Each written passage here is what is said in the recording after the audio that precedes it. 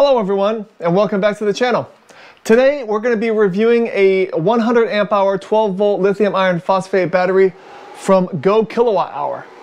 Now you're probably thinking, wait a minute, I watched you do a review on this battery, I don't know, maybe a month ago. You did. It was this battery right here.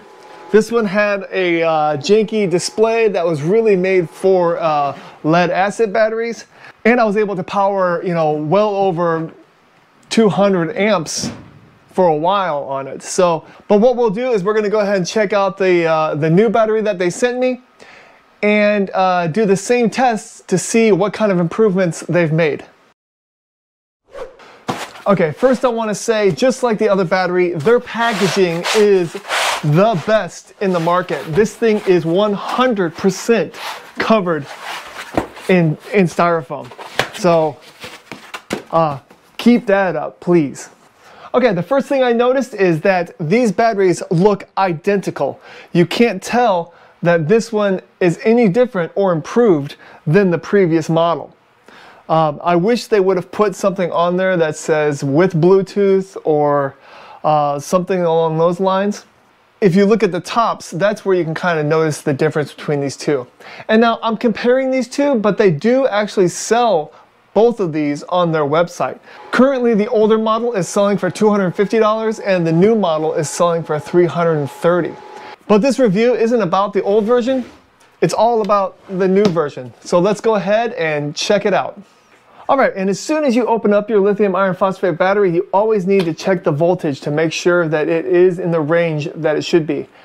And that range should be between 13.1 volts and 13.2 volts. So let's go ahead and check it.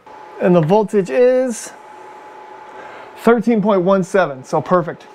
Alright, I'm going to go ahead and charge this battery up to 100% so I can do a discharge test, because this battery isn't worth its money if it doesn't give you the capacity that you want. While I'm charging it, I'm going to go ahead and download the app and see what the Bluetooth is all about.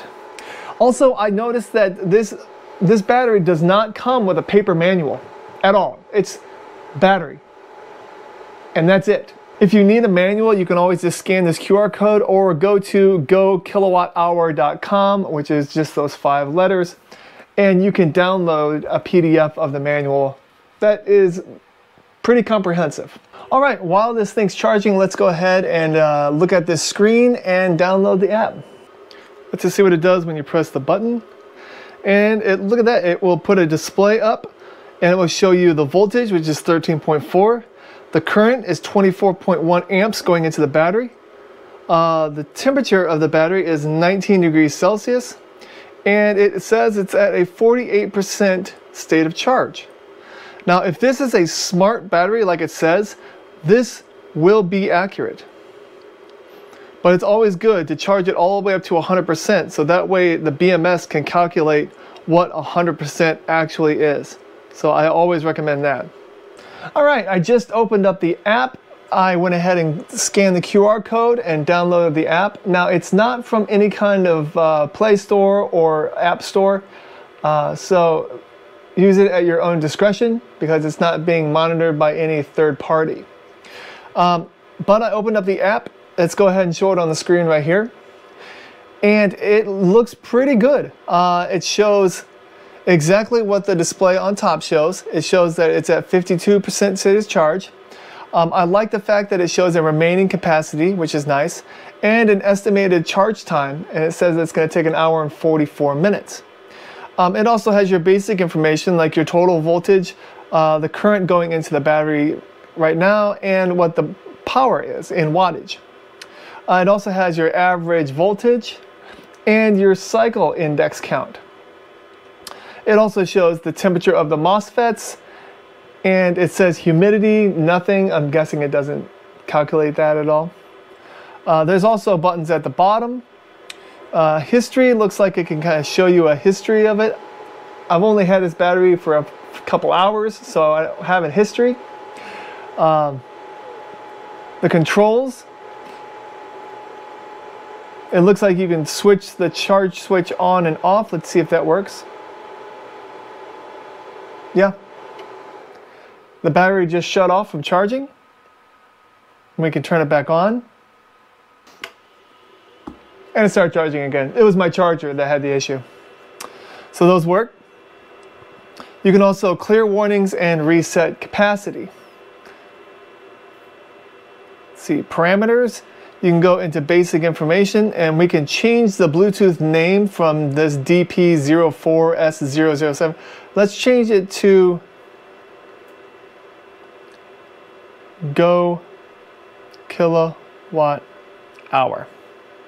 Set. Okay, it says it's set successfully, so we'll check that out right now. Yeah, and logging back in, it now says GoKWH as the name of the battery. All right, overall, this app is actually pretty good. It tells you a lot of good basic information. So we're going to go ahead and charge this battery all the way up to 100% and then do a discharge test to make sure we're getting our 100 amp hours that we paid for. All right, well, the capacity test is done, so let's see what we ended up with. And the test concludes that it is 102.81 amp hours. So it passed the test perfectly. That equates to 1270.8 watt hours. So the next thing that we're going to do is we're going to go ahead and do some high amperage tests. First, we're going to go ahead and just do a 100 amp discharge, just to make sure that it can do a max withdrawal test like that.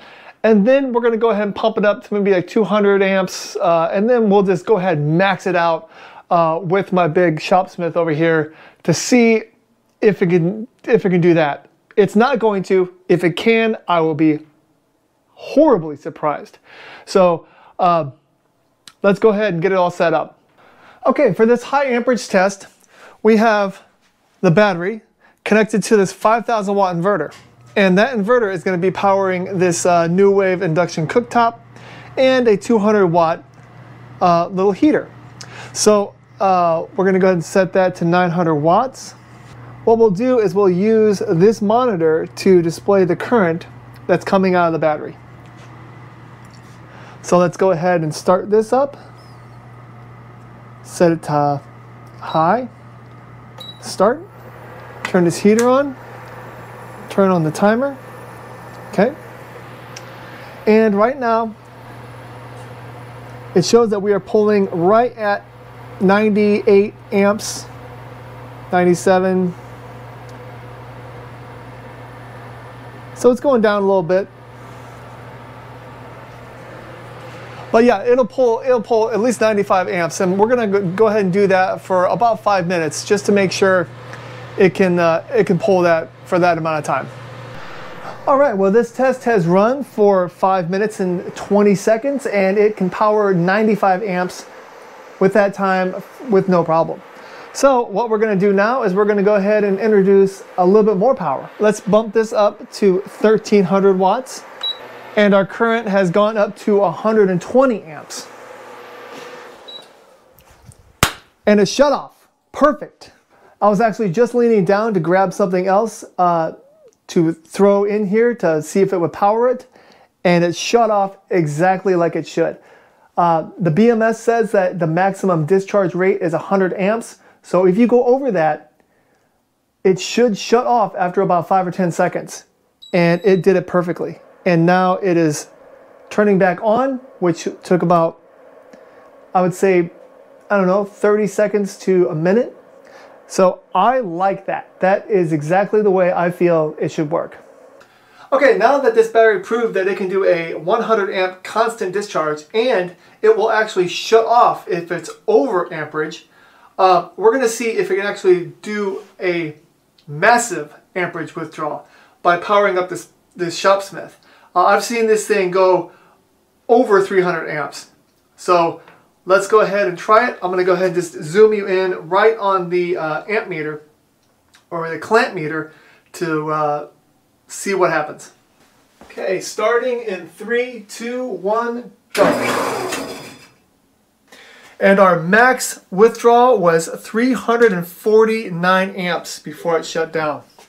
But that's actually pretty impressive because most 12 volt 100 amp hour batteries, they won't even let this thing start up. So that's actually pretty impressive. Okay, so what are my thoughts on the 12 volt 100 amp hour lithium iron phosphate battery from GoKWH?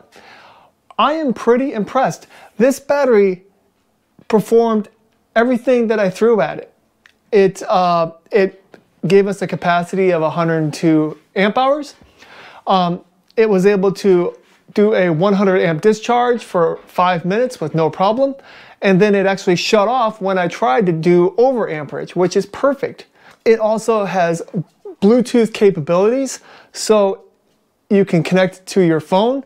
And they make it very easy by having the user manual on a barcode in the front, and they have barcodes on the top to give you direct access to the application that you need. So they made it very easy to be able to connect, and everything about this battery works exactly the way that it should. So if you have any questions about this GoKWH 12 volt 100 amp hour battery, please leave them in the comments. Thank you so much and have a great day. Bye-bye.